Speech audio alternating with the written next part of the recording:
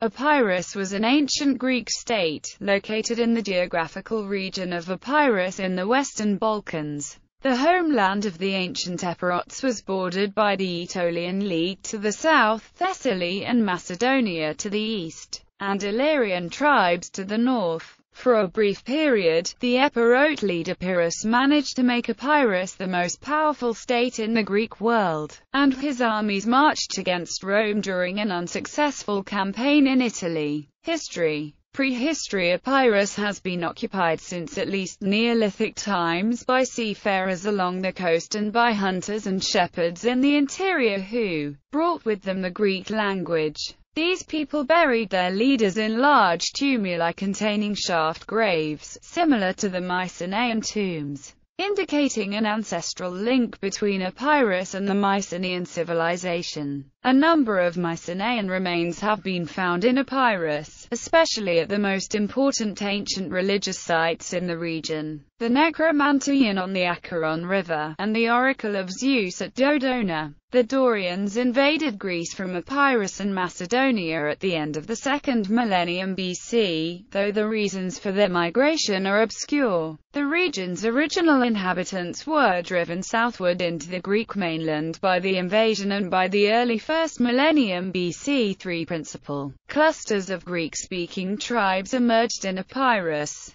These were the Charonians of northwestern Epirus, the Molossians in the center, and the Thesprotians in the south.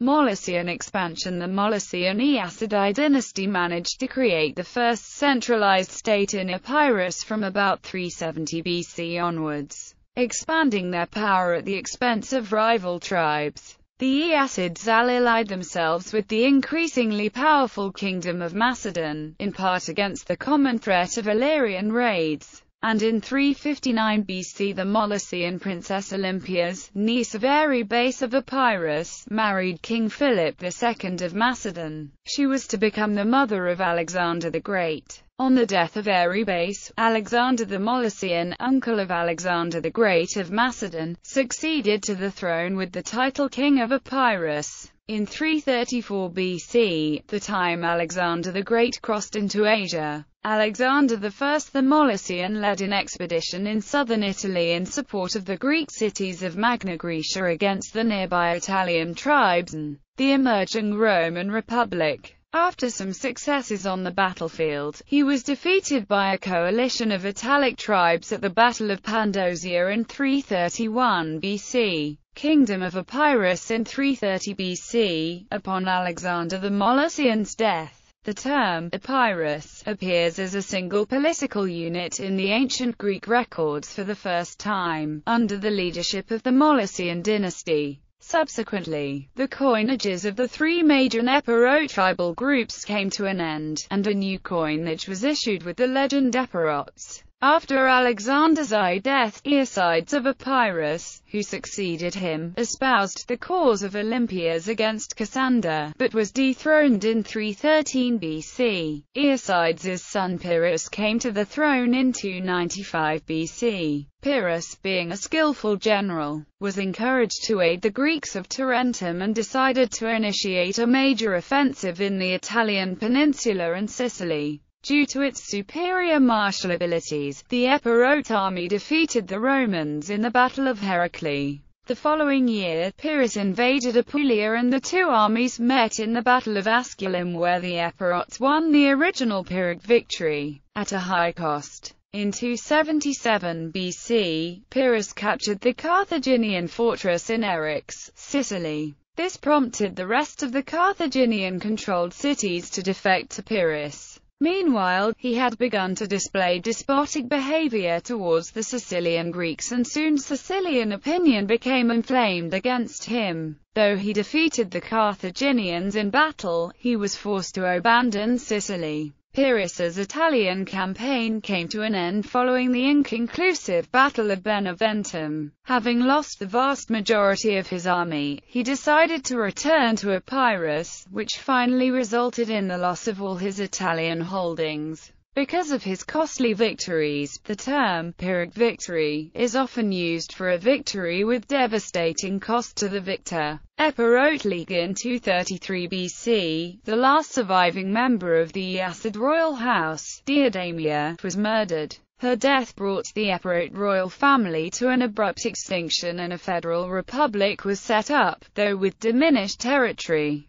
Since Western Acarnania had asserted its independence, and the Aetolians seized Ambracia, Amphilochia, and the remaining land north of the Ambracian Gulf, the new Epirot capital was therefore established at Phoenice, the political center of the Charonians. The reasons for the swift fall of the Aeacid dynasty were probably complex. Aetolian pressure must have played a part, and the alliance with Macedonia may have been unpopular. In addition, there were perhaps social tensions. However, Epirus remained a substantial power, unified under the auspices of the Epirot League as a federal state with its own parliament. In the following years, Epirus faced the growing threat of the expansionist Roman Republic, which fought a series of wars with Macedonia. The League remained neutral in the first two Macedonian wars but split in the Third Macedonian War, with the Molosians siding with the Macedonians and the Charonians and Thesprotians siding with Rome. The outcome was disastrous for Epirus. Molosia fell to Rome in 167 BC and 150,000 of its inhabitants were enslaved. Organization. In antiquity, Epirus was settled by the same nomadic Hellenic tribes that went on to settle the rest of Greece. Unlike most other Greeks of the time, who lived in or around city-states such as Athens or Sparta, the Epirots lived in small villages and their way of life was foreign to that of Polis of southern Greeks. Their region lay on the edge of the Greek world and was far from peaceful. For many centuries, it remained a frontier area contested with the Illyrian peoples of the Adriatic coast and interior. However, Epirus had a far greater religious significance than might have been expected given its geographical remoteness. Due to the presence of the shrine and oracle at Dodona, regarded as second only to the more famous oracle at Delphi. Culture. The Epirots were speakers of an Epichoric Northwest Greek dialect, different from the Dorian of the Greek colonies on the Ionian Islands, and bearers of mostly Greek names, as evidenced by epigraphy. They seem to have been regarded with some disdain by some classical Greek writers. The 5th century BC Athenian historian Thucydides describes them as barbarians in his history of the Peloponnesian War, as does Strabo in his geography. Other writers, such as Dionysius of Halicarnassus, Pausanias, and Eutropius, describe them as Greeks.